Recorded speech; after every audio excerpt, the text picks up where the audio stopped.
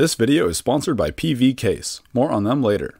I've always thought it would be cool to have a boat with unlimited range that could just go all day every day without ever needing to refuel. Imagine the places you could go. Of course, a sailboat can do this, but then you're at mercy of the wind. Last year, I bought this crappy old 13-foot Boston Whaler and completely restored it. My plan was to use 2 electric e-foil motors for propulsion and add solar panels to turn it into my unlimited range dream boat. This video is about the solar panel part. I've already made videos about the whole restoration and propulsion system, so if you want to go watch those, they can be found on my channel. As for the solar panels, I chose to mount them on either sides of the boat because it will be relatively easy to do and to make transportation simple, since the panels will just be able to fold in on top of themselves during trailering. Building a roof with the solar panels mounted on that would have been better, but also way more work. This version is just kind of a proof of concept to see if long-range solar boating is actually an idea worth pursuing further. So let's start with the build. Step 1 was to design the solar panel pivot mounts in Onshape. Onshape is a cloud-native CAD program which makes sharing files and collaborating with others super easy. So if anyone out there has an old Boston Whaler and wants to mount big pivoting things on the sides, just click on the link in the description and you'll have access to all these designs. You can even go in and change all the core dimensions to make it suit your needs. After I had those drawn up, I 3D printed them to do a quick fit check. After confirming the dimensions would work, I sent the files off to PCBWay for manufacturing. PCBWay offers CNC machining services with no minimum order quantity, so you can have one-off parts made for personal projects or whatever you want. A few weeks later, the designs showed up in the mail, CNC machined out of 1/4-inch aluminum plate. Wow-wee, look at that. They looked great and fit together perfectly. Now time for the solar panels. I'm using 6 of these 175-watt flexible panels from Renogy. The best part about these is that they're relatively lightweight compared to rigid panels. My plan was to use L-shaped aluminum extrusion to make the frame around the panels that hold them all together. This was relatively straightforward to build. It just required a lot of drilling, sawing, and eventually I ended up with one big floppy solar panel. At first I was not stoked on the floppiness, but it actually turned out to be super important, as you'll see later. I drilled some holes in the sides and mounted the big aluminum pivot plates on there. Then I mounted the other side of the pivot plates onto the wood benches of my boat. This way I wouldn't need to drill any holes in the hull to mount the panels. The benches just sit in the boat as usual, and the panels bolt onto the outsides. For the center pivot part, I'm using a 3/8-inch shoulder bolt and a lock nut on the other side. All the holes in the outer diameter of the plates are spaced out so that I have a lot of mounting angle options for the panels when they are both folded out over the water and folded in for trailering. The angle is locked in place with 2 pins on each side. The issue with just having one panel installed is that it's too heavy for the benches, so they just tilt up off of the boat, so I had to get the other one installed on there to act as a counterweight. After that, I was able to lift the panels up for the first time and test out the support system. It actually seemed to work pretty well, until this happened. Well, I just tried to fold them up, and the weight of the top panel rested on the bottom panel, and this aluminum just kinked. So that goes to show that these pieces are not strong enough. Need to rethink that one. After that happened, I bolted on some 1/8-inch aluminum strips over the weak parts to add strength so they wouldn't fold again. That seemed to work out pretty well. Next, it was time to get the solar panels all wired up to the MPPT controller. I'm using the Renogy Rover 60-amp charge controller. Its job is to pull just the right amount of power out of the solar panels so that they can operate at their maximum efficiency point. Once that was wired up, it was time to take the boat out on the lake for its initial solar test. And unfortunately, it was cloudy, but at least we'll be able to find out how much power they can make when it's overcast. Before launching the boat, I tilted the panels up at a 90-degree angle so that I could load the boat full of all the supplies and then back it into the water. This is my very temporary fender solution. I CNC cut them at like 10 p.m. last night. Today we are joined by Zuzu the dog and Ansel the boy. First impressions with the solar panels was that visibility is terrible. You can't see anything. But that's okay because the panels only need to be up for a short amount of time after launching and before pulling the boat out of the water. At first I didn't have the right technique going on and I tried to lower the panels with strings. This was nearly impossible to do because of their weight and awkward angle. I later learned that the move is to incrementally pivot the panels one hole at a time, taking advantage of the fact that they can skew a lot. We looked it up, the operating cost is estimated at $15 million a year. So we're getting 182 watts of power with this panel up and this panel down and no sun, so that's pretty good. Oh, man! Oh, that one's touching. Is it? Yeah. Ah. Once the panels were down, they did seem plenty strong. The aluminum didn't bend when one corner dipped down into the water, and impacts from waves didn't seem to have a big effect. This boat is apparently owned by one of the guys behind BlackBerry. I guess they made a lot of money licensing their tech out to other companies, even though their phones didn't end up doing all that well. That's a cold dog, not a hot dog. She's about to be hot. She's warming me up. Yeah. We are towing a train of kayakers here. Choo choo. It's still pretty cloudy, and the boat is doing 1100 watts, and the solar is doing 620 watts. It's pretty good for no sun, and for having strings on our solar panels. How do you feel about this? Zuzu's just like, I want some cheese. I want cheese.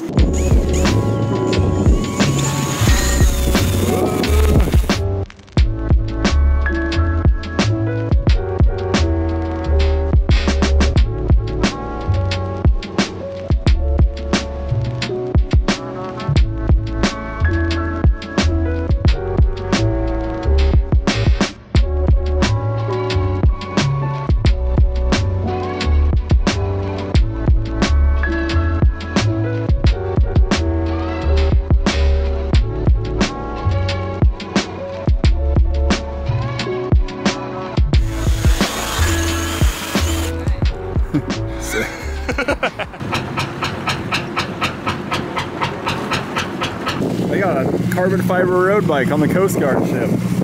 It's a herd of gooses. Wow. Sebastian, touch one. Oh no, we got a straggler. Go, little guy, go. So the sun came out just in time for lunch. We put one of the solar panels up for docking and ate on the boat. After that, we cruised around the lake with quite a few people in the boat, and the solar panels were able to supply plenty of power to maintain a speed at a little over 3 knots without having to draw any power from the batteries. That's all I had ever hoped for this project, so I would say it's a big success. Definitely not the right hull type for low-speed driving like this, but oh well, still a successful proof of concept. What I really need is one of those coaching launches. They would make for amazing solar boats. You'll notice that with this configuration, the solar panels are partially shaded by some of the passengers, but this doesn't really matter when we're just leisurely cruising around the lake. They still make plenty of power. But when I'm on the boat alone going for maximum distance, I can just move around to avoid shading the panels. I know, a solar roof would probably be better, but like I said before, that'll probably come if there's ever a solar boat V2.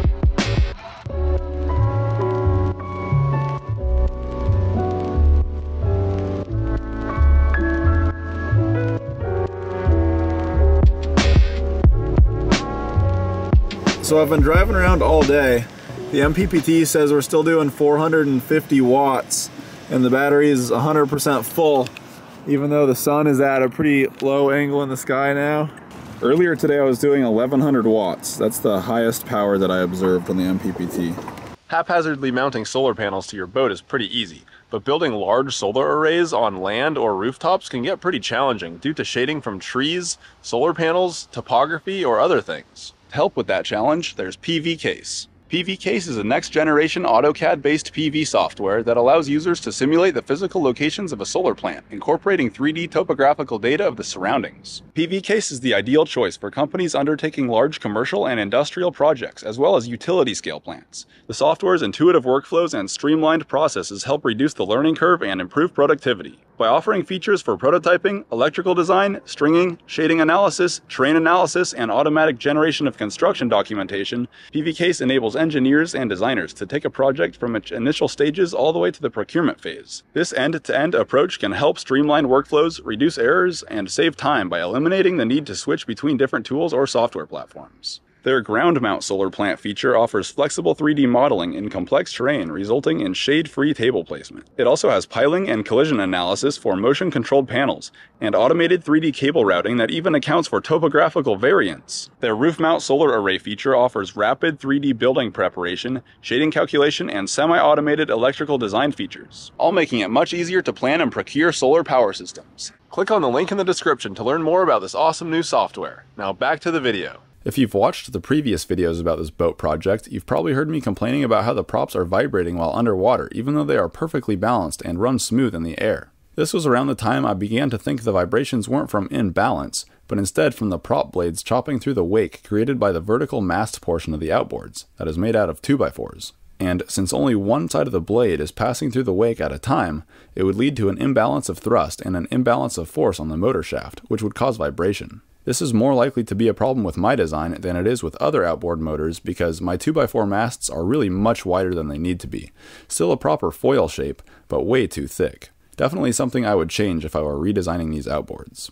I figured that maybe if I extend the masts downward past the motor, then both blades of the propeller would be chopping through the wake at the same time, and that would hopefully balance out the forces on the shaft and reduce vibration. So I 3D printed these mast extenders on my Form 3 Plus. I'm using their clear resin for this because it's just what I had laying around, but it ended up being pretty cool because we can actually see the internal support structure inside, since I made them hollow to save resin. So those just screw right onto the backside of the motor mount and effectively extend the mast downward. With that, it was back out on the water. This is hilarious. There's a vine growing through the parking machine. We're about to launch the boat here in West Seattle, and we've got version 2 of these new fenders that work with the solar panel attachments. So this is the packaging material from this new battery I got over here. It's getting windy. It was so calm when we got here. Oh Jesus, wow, this dock moves a lot. Collision inbound. That's a high-speed water taxi. Wow, that was a hectic launch. Whoa, we already blew so far. Anyways, there's a lot of waves. This thing is zooming along. Just throttled down. These boats, these high-speed ferries make pretty big wakes. Got a bigger ferry over there going to Seattle, probably from Bainbridge. So we're gonna go where it's less windy, down the Duwamish River. The wind chop is only gonna get worse. I swear, when we pulled in here in the car, it was like glass. Remember I said it's like a lake out there today? And now suddenly it's like the ocean. It's because it is the ocean. So this was the first time launching my boat in saltwater. We launched it in Elliott Bay, which is part of the Puget Sound, which eventually connects to the ocean. At first, I didn't ever want to use these submerged motors in salt water, but eventually I figured out, oh, what the heck, they're full of mineral oil, so they should be fine. There's a really big old dock right here. Looks like it's slowly falling apart. And there's this crazy big house barge looking thing with a helipad right there. Whoa!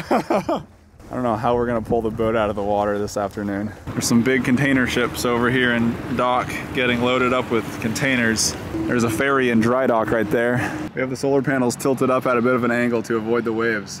Now we're surfing.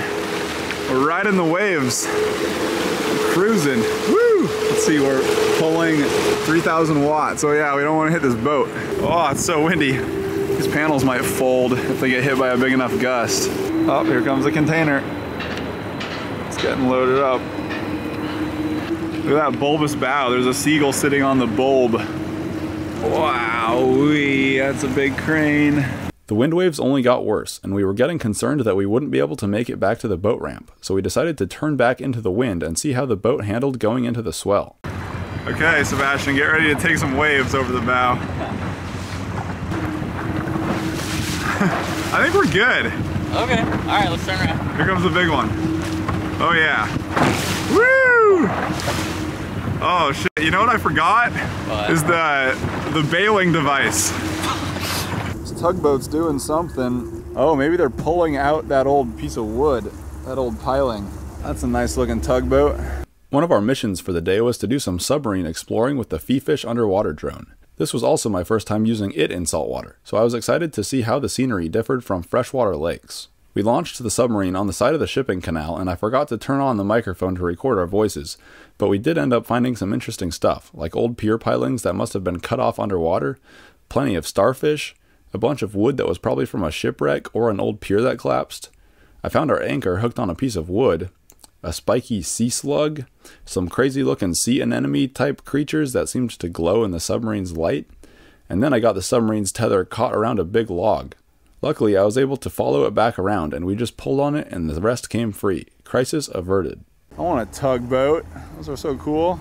I really want to know who lives in that thing. I want to live there. That thing is awesome. Although this is a super fun site, so maybe it wouldn't be too great to live here. We might have a potential collision coming up. What is that? I can't tell. Oh, it's a crane barge. We're going under the West Seattle Bridge here. This is an old drawbridge for trains up ahead. Yeah, that's a big concrete counterweight right there to offset the weight of the bridge when it goes down. That's interesting. It's so steampunk. And here we have a tugboat coming up. That's pretty neat. So at this point we were just cruising up the Duwamish waterway looking for more interesting places to explore with the submarine. There's a pile of shredded cars and stuff. They've got this giant winch right there, and it looks like they're trying to pull that crane forward or something. Doesn't make any sense. I don't know what they're doing. We're getting chased down by 2 tugboats. Look at this. People have hung little swallow nests or something from these posts. They have little holes on them for birds to go in there. We got another herd of gooses soaking up the oil in the Superfund site. Looks like another cement factory here. They're probably gonna pull that barge up to Alaska. Wow. Wow, that one's doing two at once. Looks like this is a ferry loading ramp. The Polar Endurance. Those are some old looking tugboats. Looks like some sort of a big old vacuum on the top of that with a sucker. That's like a concrete vacuum or something. Maybe it's for grain or something and they pump grain through that tube, yeah. The Pacific Trader. That's a big barge. Holy shit, look at the size of that barge. That's the biggest barge I've ever seen. We're in some wind swell now. We're surfing again. These are big waves. The boat ramp that we had put in at had gotten way too wavy to take the boat out, so we went to check out this alternative boat ramp that was a little over 3 miles up the river. It doesn't look like anyone's used it anytime recently. It was looking pretty sketchy though, because not only was it steep, but it was also covered in algae, which would make it slippery. Or at least it was during low tide. Dude, but what if my truck slides into the water? What if it's slippery? Well, that's what I'm saying. Is the water level going to be higher later on? There's a boat ramp, but no dock. This dock says private, no public moorage or docking. That's weird. We decided that it would be fine to pull the boat out there, but we would need to wait until high tide, which was around 6 p.m. There's loaders driving around up there, scooping gravel off of this one. Holy cow, look at that. That's where we're going. Way down the river. What a view. So majestic. Yeah, so this must be the cement factory over here. Those are some big cranes. Here's a riverboat next to a barge full of timber. Must be the timber baron's yacht. I wonder if that thing actually powers it. It's not even touching the water at the moment. So the motor's off right now and we're still drifting into the wind, and that's because we're in a river that's connected to the ocean and the tide is coming out right now and the river's coming out. We decided to go take one more look at Elliott Bay and the odd chance that the wind had died and the water had calmed down, but it was still pretty bad. We got water in the boat now. I've been taking some waves over the bow. We came back out to the ocean to see if this boat can handle the waves, and it sort of can, but there's a few big ones that have gone over. So we have decided that taking the boat out at the boat ramp is not gonna be possible. I mean, it probably would be possible. We would probably destroy the boat while we're doing it. So now we're gonna go back to the, oh geez. So now we're gonna go back to the river and take refuge. We just dropped anchor here, right in front of this no loitering sign. And then we're gonna do some submarine exploring. It's nice and calm right here because this building's blocking the wind. All right, put that sucker in. There it goes. Got some kelp down there, some spiny things, grassy things. Look at that, that's weird. Oh, more starfish. These ones are white. Nice. Were the last ones white? I thought so, yeah. Oh, I found our anchor. Ha! Look at that, it's right by a starfish. Oh, what's it stuck on? Just dirt. Oh. It's a good thing it didn't drag too much further. It would have hit the starfish. Yep. Yeah, look at this. There's the pier piling. Is that a crab? Look at the crab. Is it a crab? No, yeah, right there. See it? No, no, no. Oh, that one. Yeah. Yeah, it's a crab. It's a real life crab. Oh, yeah. Look at him. He's shy.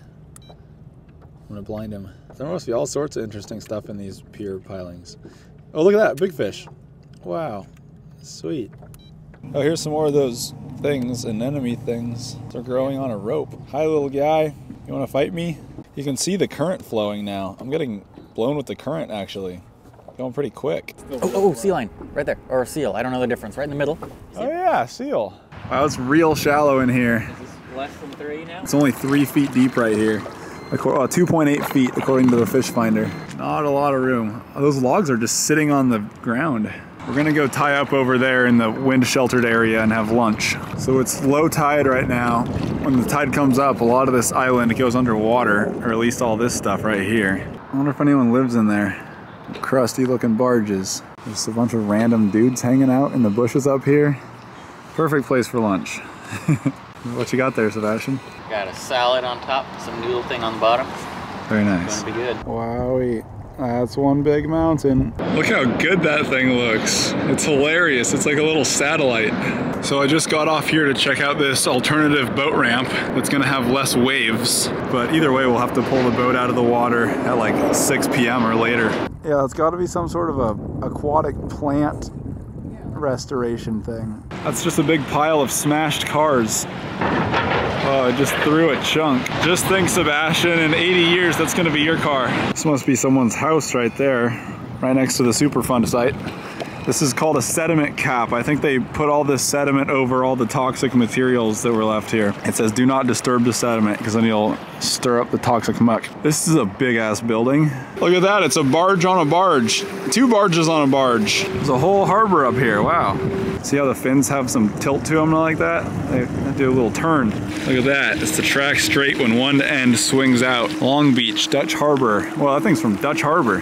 That's a long ways away. We just tasted the water and it's fresh here. So I think we've come far enough up the Duwamish as to where we're out of the salt water. I think we were also past the industrial stuff along the shoreline. So there's no more barges or anything like that. I guess looks like there used to be at one point. There's some remnants here, but mostly it's just turned into a river.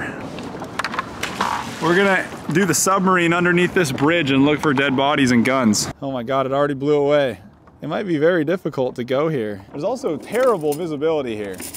I don't know if we're gonna see anything. Oh, there's the bottom, wow. Oh, it's actually sandy.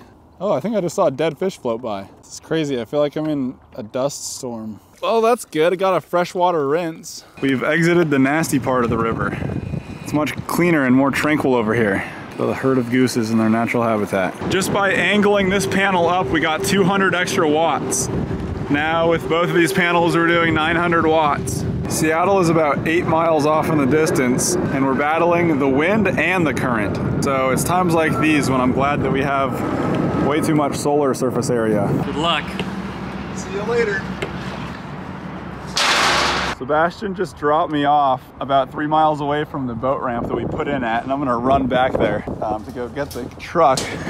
So at this point, I ran like 3 miles back to get the trailer, and Sebastian drove the boat back up the river 2 miles to meet me at the sketchy boat ramp. There's Sebastian, I can see him right there. It says cement on there, so maybe they're going to that place right there, or maybe the one behind it? Or is it that one? Yeah, it's probably this one. That looks like cement to me. Looks like the bridges just went up. Wonder who's coming through. That thing's pretty big looking, making a pretty wide turn. All right, made it. Took about 40 minutes. Daniel said he got to his car 8 minutes ago, so he should be soon. Like 8 wrong turns later, there he is. There he is. Okay, Sebastian, bring her in easy. All right, here it is, we got it. As for the mast extensions that I added onto the motors earlier on, they didn't really seem to work at all. The vibration was pretty much unchanged with both 2, 3, and 6 bladed propellers. This footage is from my toroidal prop testing video where I was blowing bubbles down into the water to visualize the flow. Later on, I did pretty much solve this vibration problem, and it wasn't by making the mast turbulence evenly distributed over the prop, but instead just by reducing the mast turbulence as much as possible. I'll talk more about that in a future video. That's it for now, thanks for watching, bye.